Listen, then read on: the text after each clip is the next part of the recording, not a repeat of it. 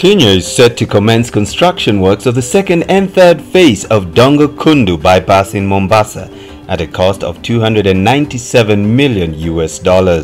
But first, a message.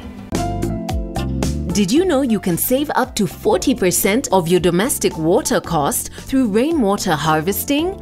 Get your rainwater harvesting system from Mabati Rolling Mills today. The new lifestyle stone-coated roofing tiles, a choice of gorgeous designs, a body crafted from the best materials and guaranteed for 50 years by Mabati Rolling Mills. Lifestyle, beauty that lasts a lifetime.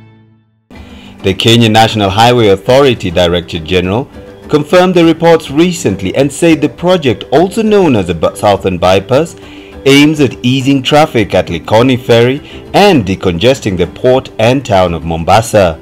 The launch of the DongoKundu bypass Phase 2 and 3 also followed the recent completion and official opening of Phase 1 of the project that was undertaken by the China Civil Engineering Construction Corporation. Phase 2 and 3 of the project will involve construction of an interchange at the Likoni-LungaLunga highway and installation of 2 bridges, one at Mwache and a second at Mteza.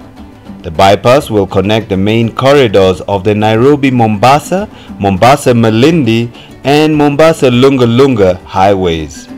Work on the US $238 million 9-kilometer Mwache-Mteza dual carriageway, which will have 2 bridges spanning the sea and measuring 600 meters, 1,440 meters and a 660-meter viaduct, is scheduled to take 48 months, while the 7-kilometer Mteza-Kibundani road, which is a third phase of DongoKundu, will cost $39 million and will take 24 months.